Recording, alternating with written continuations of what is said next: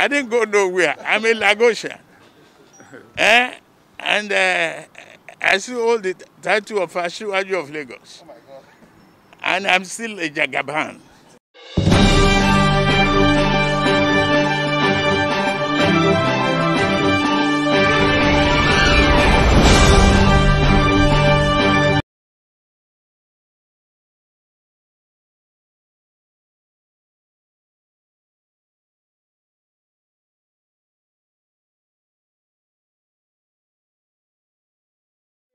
We would like to know why you are here, and then there is this rumor that you are in London, you are in Paris. When did you return? Break your questions. First of all, why are break you here? it. Why am I here? Number one. To commiserate with the governor and sympathize with those victims through him. Seek his permission to visit some of those victims if they are still there in the hospital. Since he made the announcement to assume the responsibility for payment and others, how can we do and what can we do to help him, to give the support to those who are hospitalized in the first place? And equally to ask him, pointedly, did he order the attack? Or if he didn't order the attack, who ordered the attack? Was it to his knowledge that people were attacked? That's all I needed from him. Going forward now, I mean, you've seen him, you've commiserated with him. I'm sure he must have given you a mild picture, mental picture of the level of wanton destruction of public and private property and cases of casualty and fatality, if there were. What's the next step going forward for you, for all well-meaning people of Lagos who would want to support? Because I heard the governor say something like, this is really going to be tough. In a year, we have had to reduce our budget. Now, first, we have to segregate the calendar. Those who suffered casualty before the protest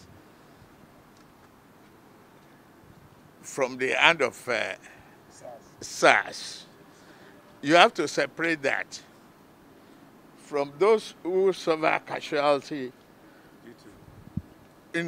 due to shooting at the tollgate. For those who suffered from SARS, I think they set up the commission of inquiry that is already set up. We unearth that and we make their recommendations. I trust with the kind of caliber and characters of the people there, they are independent. That is one. Those who suffer casualty during the gunshot need to answer some questions too. How are they there? How long were they there? What kind of characters are they? Even though we want to help, we must extract information that we help the government to prepare in future or understand how and when to react. Because the government, the governor in particular, is a youth. This is not what we inherit. Okay? They are youths themselves, himself. He quickly went to Abuja with a fight for 5. The government immediately put into action, dissolved his hands. Okay? and they have to walk through other recommended